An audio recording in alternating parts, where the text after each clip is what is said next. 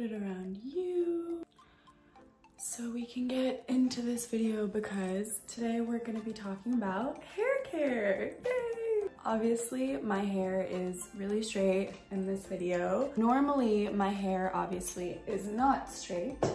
My hair is naturally, I wouldn't really say curly, because I think my hair was way more curly when I was a kid. Now it's definitely more of like a beachy wave kind of situation.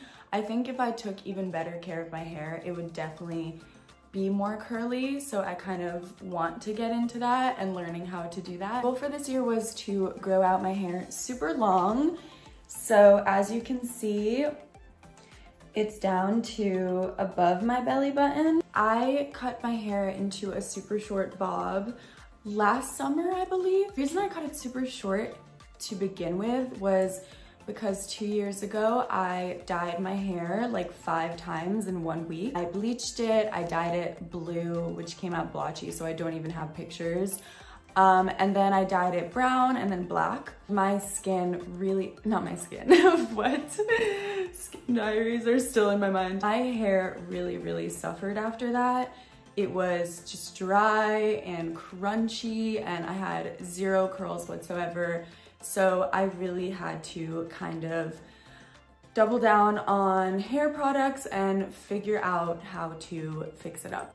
In the 2 years that I've been doing that, I've learned a lot of cool tips and tricks for how to dye your hair this color if you don't want to go to a salon, because I have been coloring my hair for 4 months now in quarantine, because I don't really think it's like a necessity for me to go to a salon right now. I can do it myself. And also tips and tricks for how to keep it shiny and healthy and straightening curly hair. So if you're interested, please keep on watching. When I was a little kid, my hair was blonde, super blonde.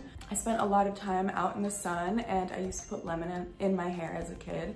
So a lot of that could have factored into me being blonde every day of my life when I was a kid. But right now, as an adult, I know for a fact that my natural hair color is basically the color of my eyebrows. It's like an ash brown, if that makes sense. When it shines in the light, it doesn't really have a reddish tint. It kind of looks almost gray, my natural hair color. It's kind of strange. I still have a little bit kind of left in here that you can see.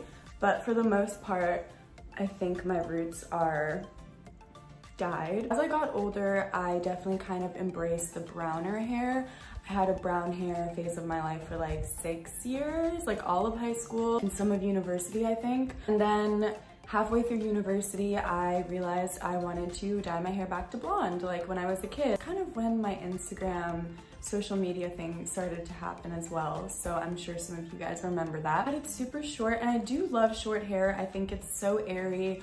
Honestly, I really want to cut my hair short. Every time I have my hair super long, I want a bob, and then when my hair is super short, I miss the really long hair. So I'm sure you guys can relate, but I really do want to cut it soon, maybe. But as I said, I've been coloring my hair myself. I kind of go for like an icy, ashy blonde. Obviously, you can see here, it was more pronounced in some of my other videos. The purple shampoo I've been using has kind of stained, so I do want you guys to be wary of that when you're using the products. For the most part, if you do it right, it shouldn't really stain. I think this is because I left it in for a really long time. Before quarantine, I was going to Spoke and Wheel here in Hollywood, and I was seeing the color specialist, Jessica. Came to her with really bleached hair from Korea that was just kind of yellowy. It didn't have an icy tone at all, and I had a lot of dark root on the inside. I only had half of my hair bleached, so the whole inside part was still brown. Obviously you can see it's a little darker, but it is blonde. When I went to see her, she kind of transformed my hair. This is what it looked like, I think after one of the first times I got it done with Jessica. I really do miss that hair. Like, I felt so cute back then. Obviously, quarantine happened and salons closed up, and they are back open now, but I'm not really sure about going to a salon right now. The way I've been doing my hair is, I'm sure maybe Brad Mondo is gonna see this and hate me. I'll leave it up to you guys to tell me in the comments whether what I'm doing is okay for my hair or not. I mean, it looks pretty healthy, so, and I don't really have split ends anymore. I used to have a lot. First thing that I use in order to kind of dye my roots, because they do grow in brown, I will either use Sun In, don't have it because I used the whole bottle. Or I use this John Frieda. This is a new one I've been trying and I actually really love this. John Frieda Go Blonder Controlled Lightening Spray. The product is really interesting because I feel like it almost makes my hair blonder in a nicer way than Sun In would. I feel like Sun In gradually turns my brown hair from like reddish brown to orange to blonde, and it's like a really yellow blonde, and then I have to tone a lot with purple shampoo. This is really cool because you can spray it on specific parts. Let's say you want to do like the e-girl hairstyle. I could literally just take my bangs and, you know, spray this just on my bangs, and it should, if it does what it says, lighten just my bangs. I really like this product. Like I said, I'm kind of new to it, but it seems to be working just fine, and my roots feel really healthy. I usually have a lot of little hairs sticking up at the top. You know, those little breakage pieces, and I do have them here, but I always have them here. If you look, I don't really have that many, so I'm kind of happy with this product and how healthy it's keeping my hair while, you know, dyeing it the color I want. Usually after I spray that on and sit in the sun or just let it marinate or whatever I'm doing, I will shower at night because it doesn't feel that great to keep that in your hair. As soon as I'm ready to take a shower, I will put this purple shampoo just on my roots.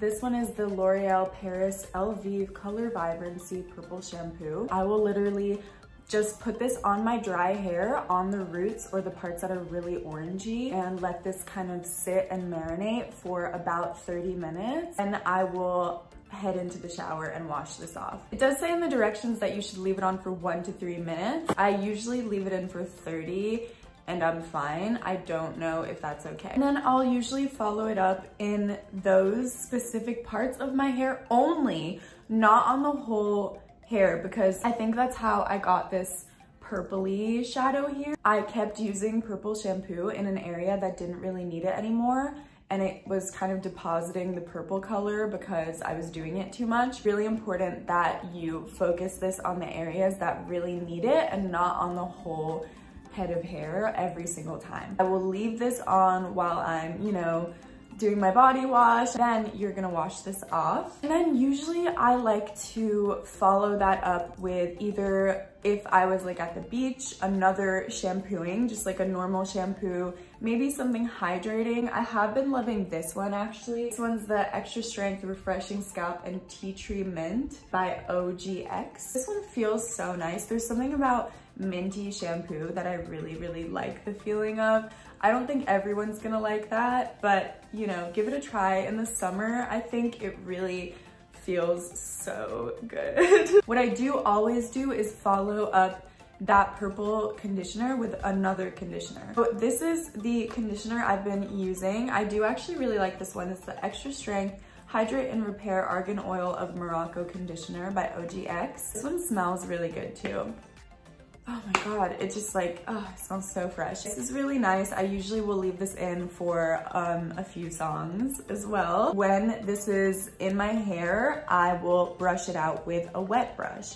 And the one I really like and have been using is, there's some hair in it, the Knot Doctor for Conair. I just woke up to like my throat from talking so much.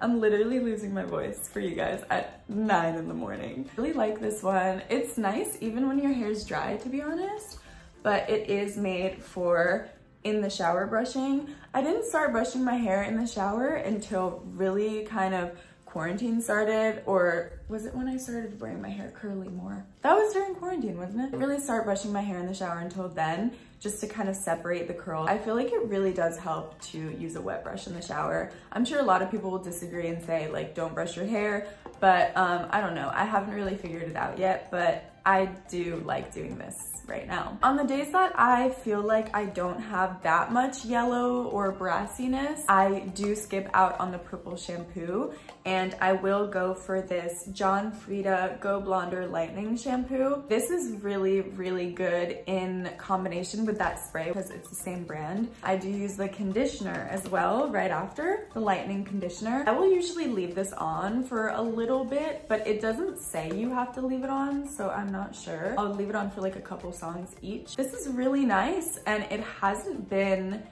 you know, making my hair really dry at all. I feel like the purple shampoo, when I wash it out, I can feel my hair just being dry. After this shampoo, my hair does not feel that bad at all. So I really do like this, and my hair color right now is definitely the lightest and brightest I've gotten on my own. I think I'm gonna continue to do this for probably a very long time. I don't know if I'm gonna need to go back to a hair salon anytime soon. So the last topic I wanted to touch on is straightening my curly hair. A lot of you guys asked how I get it so straight, so how I get it silky. I've been straightening my hair since I was so young, to be honest. Straightener I do love right now is this Chi one. I don't think it's like a special crazy straightener by any means. It's just like a normal one. I like the shape, the rounded shape. For the hairstyle that I used to do where you have like the nice big curls, this rounded shape is really good to twist. Now this isn't on, but I'm just showing you.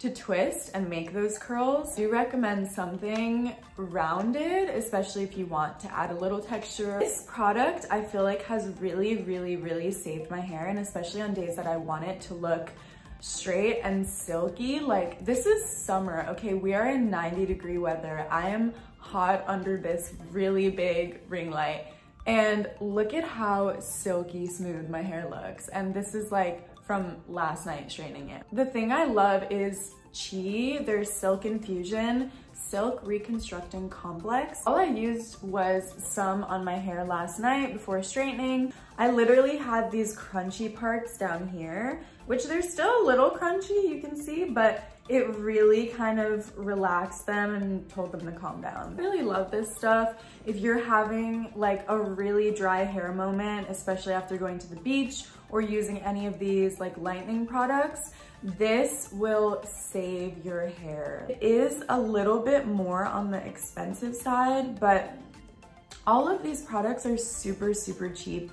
You know, drugstore options that are gonna kind of be harsh on your hair just because, you know, you're doing your hair at home, you're saving money, not going to the salon. So in a way, treating your hair to one little expensive product is a good thing. Try to at least get a mask or like a silk infusion thing that is a little more high end and has better ingredients that are really gonna, you know, quench my hair. I really meant for this to be a short video, but I guess there was a lot to talk about. I still feel like I could make a whole video about just, you know, my transformation with the curls. If you want to see more hair care videos, I can definitely do that.